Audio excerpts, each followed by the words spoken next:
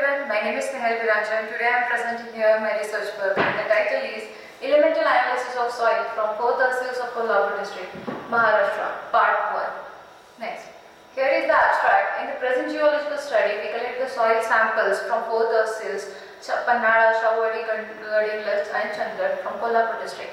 And for the samples, we analyze different elements like potassium and potassium as a potassium oxide, phosphorus and phosphorus as a phosphorus pentaoxide, and for calcium, magnesium and the nitrogen. Next, so here is the introduction. The study area lies under the Deccan volcanic province, and mostly this area is formed about the 65 million years ago, and this area mostly covered with the lateritic soil.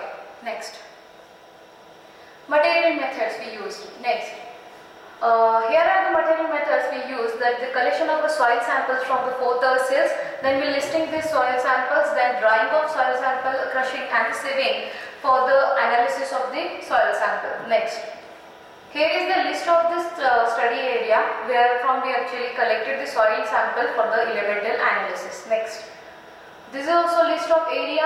Next, so we use the available various method for the elemental analysis. For the phosphorus analysis, for available phosphorus we use Olson's method. Next, for the available nitrogen we use alkaline permanganate method. Next, for the available potassium we use neutral normal ammonium acetate. Next, for the calcium and magnesium we use complexometric titration method, which is given by the Schwartz and batch in 1946. Next, so what are the results and discussion from the present study?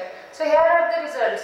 All the elements reported are in the present study from the different minerals of a basaltic rock, and later on it found in the lateritic soil. So we have a lateritic soil and we get those minerals from our research. And the nitrogen mostly we get is just because of the vegetation. Next, from Tehsil Gadinglas we have a Mahagaon has a available potassium and potassium oxide is more than the 1200 kg per hectare. Thus a very high amount of available potassium is found in the Mahagaon. Next, from the Tehsil Chandrad we have a potassium and potassium oxide is greater in the Shiroli and Utsali region. Next, from Tehsil Shavadi we have available potassium is greater in the Barul, while the available potassium as a potassium oxide is greater in the Nile region. Next, from Pannala region we have available potassium and potassium oxide is greater in Parsari. From Gadinglas Tehsil we have available phosphorus and available phosphorus as phosphorus pentaoxide. From the available phosphorus is greater in the Mahagaon, Harlipur, Tharli Budruk and Hasur Sasgiri, where the available phosphorus as phosphorus pentaoxide is high in Harli Budruk and Harlipur.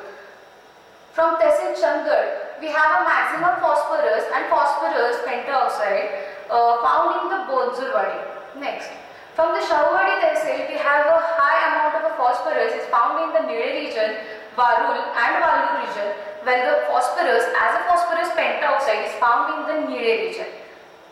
So we also have the Tehsil Pannala. From Tehsil Pannala we have a phosphorus and phosphorus pentaoxide is maximum in the Kodoli region. Next, we also analyze for the calcium, magnesium and the nitrogen elements.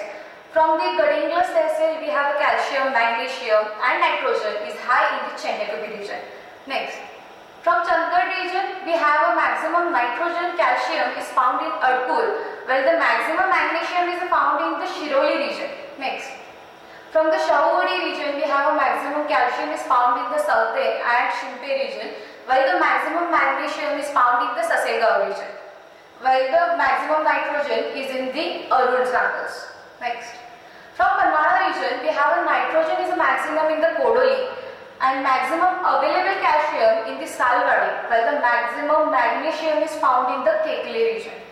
Next, so here are some references which we use for the present study.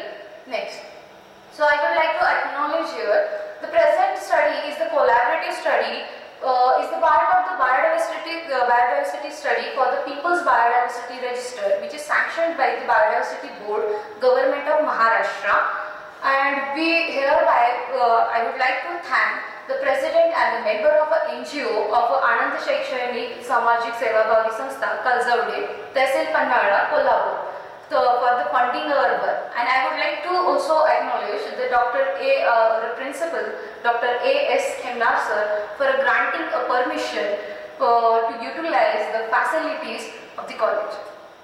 Here is the team PBR, and I would like to thank my teachers and thank you.